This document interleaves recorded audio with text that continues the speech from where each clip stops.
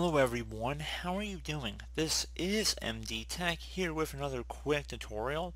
In today's tutorial I'm going to show you guys a few methods that I would personally suggest about how to free up additional hard drive or hard disk space on your computer. This is a very frequently requested topic that I'm prompted with, and since this is such a generic topic, I wanted to go over several different methods on what I'd personally do if I was looking to free up hard drive space on my own computer. So we're going to go ahead and not waste any time and just jump right into it. So we're going to go through several methods today, and we're going to just kind of do this a little impromptu, but feel free to jump around, do different steps first. You don't have to do each method if you don't want to. You can pick and choose a little bit. But we're going to go ahead and start by something very simple. Most of you guys should have a recycling bin on your desktop. I would suggest actually clearing out your recycling bin. So if you guys ever have files or folders on your computer and you click the delete key on your keyboard, it usually ends up in the recycling bin. And if you don't have your recycling bin set up to automatically delete files every so often, you could have literally gigabytes of wasted space being taken up by the recycling bin. There are caps, generally speaking, on the recycling bin size, but for most people it's usually far more than you need. And if you have a particularly small hard drive or you're looking to free up some space, it's definitely a good place to look to begin that. So go ahead and open up the recycling bin.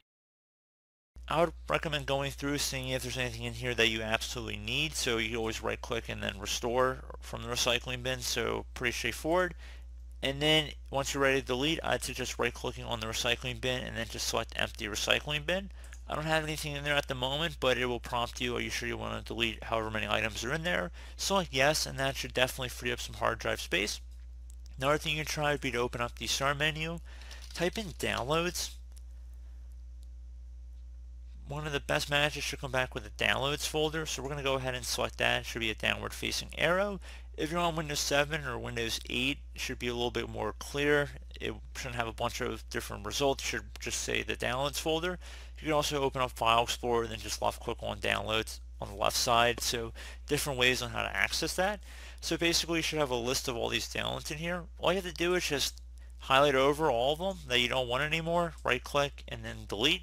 Keep in mind, if you've already installed these programs, you don't need them on your downloads folder. So sometimes I see installers are 100 megabytes, 50 megabytes, 20 megabytes, and if you get 100 of them, that's a considerable amount of space. So we will have to empty the recycling bin again after all of this. So I guess that probably wasn't the best place to start, but you know what? It doesn't really matter. We're kind of doing this a little impromptu today. So that's just another way you can free up some space, and then you can just right click on the recycling bin and select empty recycling bin.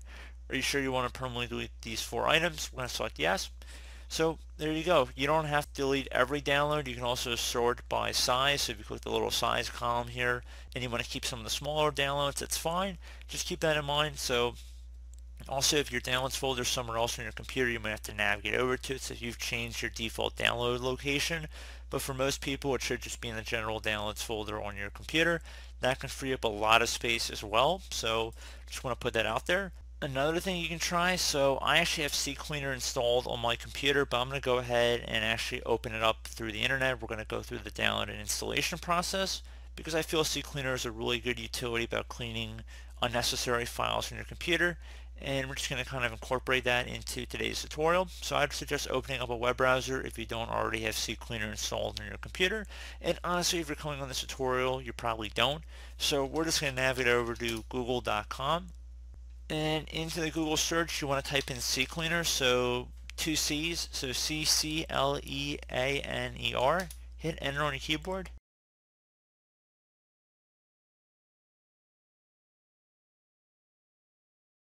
One of the best matches should come back with clean up and speed up your slow PC. CCleaner.com should be the domain, so we're going to go ahead and just left click on that.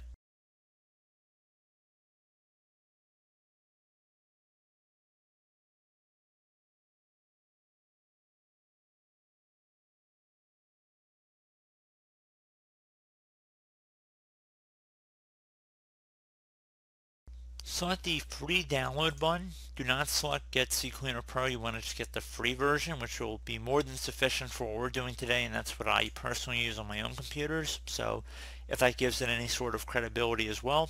You can download it through other third-party hosting sites, but I prefer getting it directly through CCleaner. So Again, you want to select the free download. Don't select the buy now or free trial. Don't do that. I know some people will. I can only be so explicit about it. You want to scroll down underneath the free column and then select the download button.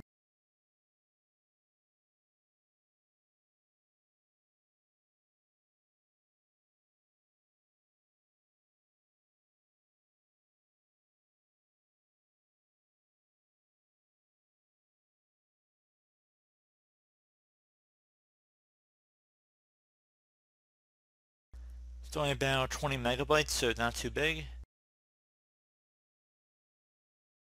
And once it's done downloading, go ahead and left click on that one time to open it up. If you receive a user account control prompt from CCleaner, make sure Verify Publisher should say Piriform Software. Select Yes. You can close out your web browser as well.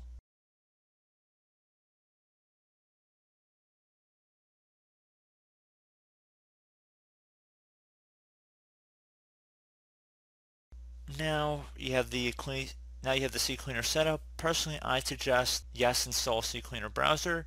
Usually I would not install anything extra that comes with programs. That's just my personal opinion. If you want to install the CCleaner browser, you're welcome to, but I just want to uncheck that. And then select Customize. So if you plan on using this program so regularly, which I actually do on my personal computer, I'm going to add both a desktop and start menu shortcut. I generally choose not to enable a run CCleaner option in the recycling bin or add an open CCleaner option to the recycling bin, so I usually uncheck those two. And I will keep enable intelligent cookie scan on. Select install. So once it's done, it shouldn't take very long to install. It should automatically open up. So we're going to go ahead and select custom scan on the left side here. There's quite a lot that CCleaner will go ahead and scan here, so anywhere from the internet cache, history, cookies on your computer, all the way to Windows Explorer, thumbnail cache, and system files as well. You go underneath the applications folder, like the programs like Windows Store, Google Chrome, Firefox. It'll detect other browsers if they're installed on your computer as well. So pretty neat feature there. You can also select the Options tab and then select Exclude if you want to exclude certain folders from being scanned with CCleaner. And if you select cookies up here, if you have websites that perhaps you save your login credentials, like Google, for example, if you don't want CCleaner to make you have to sign back into Google every time you run CCleaner, or if you just basically wanted to make sure it protects your save my password every time I log in kind of setup, just left click on it and then move it to the right side by clicking this little arrow. So I would suggest going in here before you actually run the scan, because this does do a pretty good clean of your computer. So what we're going to do first is select Analyze. Usually on my personal computer I just run Cleaner, I don't even think about it, but I want to show you guys how much space we're going to be able to clean up here. And just in this simple scan, we're going to be able to free up about 100 megabytes worth of space. If you've never run CCleaner, I would imagine you might have anywhere from 500 megabytes to a gigabyte or several gigabytes. I mean, I've even seen 100 gigabytes, to be completely honest with you guys. So just keep that in mind, especially if you haven't done this before. It could be a really high amount here. Remember, megabytes are smaller than gigabytes, so if you have 20 gigabytes, that's definitely a lot more than 98 megabytes. So once you're happy with what it's going to show you here and how much space it's going to clean up, we're going to select Run Cleaner. Selected files will be deleted from your PC. Do you wish to continue? Select Continue. Shouldn't take very long. Again, if it's your first time, it definitely would take a little bit longer than if you just ran it 5 minutes ago. So it's usually a good rule of thumb. It's moving pretty quick in my scenario, and I only had 100 megabytes. So once you're done, close out of here. Another thing I'd suggest would be to open up the Start menu, type in Disk Cleanup. Best match should come back with Disk Cleanup. Go ahead and left click on that.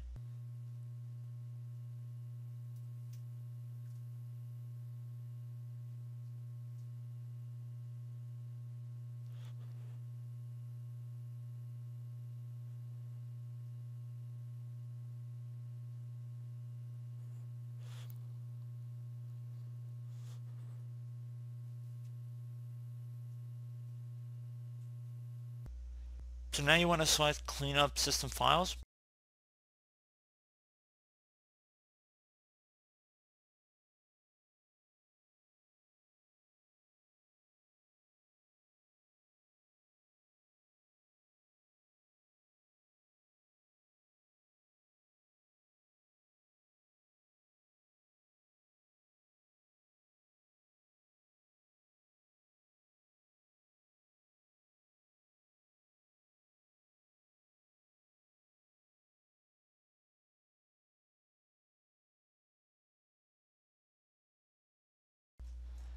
Okay, so I would personally suggest check marking inside the Windows Update Cache option as well as the Windows Upgrade log files. Just by doing those two alone, we're going to free up about 650 megabytes.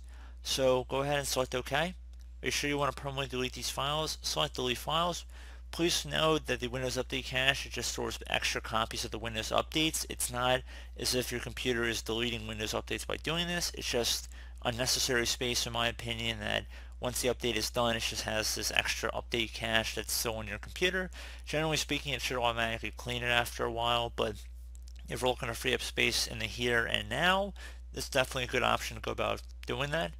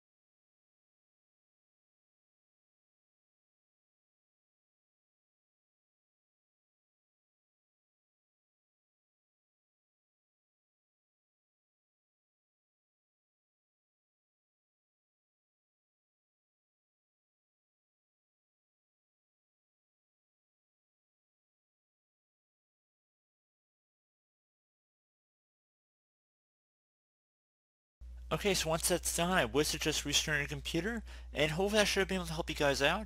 On my computer, I wouldn't even think that I had that many junk files on it, but I mean, you guys saw we've cleared up almost 2 gigabytes worth of space without even really trying, and I would almost guarantee if you use your computer on a somewhat regular basis, and you've had it for more than a couple weeks, you're probably going to have more than that. So pretty straightforward process here, guys. Do hope I was able to help you out, and I do look forward to catching you all in the next tutorial. Goodbye.